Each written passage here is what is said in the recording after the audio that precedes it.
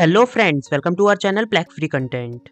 Today I will guide you how to change the author name in the Word document from the comment sections. So let's get started.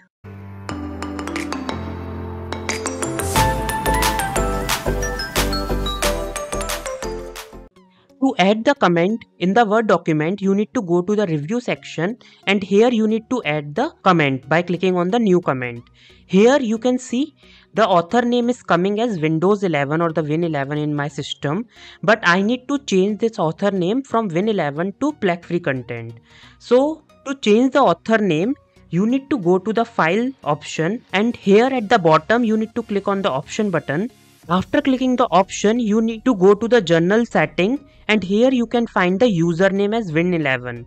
Here I will change the Win11 to Plagfree Content and click on OK button. After changing the username, now I am trying to give the new comment and here you can see the author name is now as Plagfree Content.